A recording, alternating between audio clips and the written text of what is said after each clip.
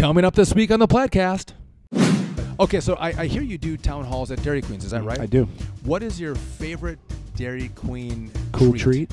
When I'm not doing my DC to DQ trip where I hit all the Dairy Queens in the district, I'm a medium dipped cone. I'm a purist. I'm a simple.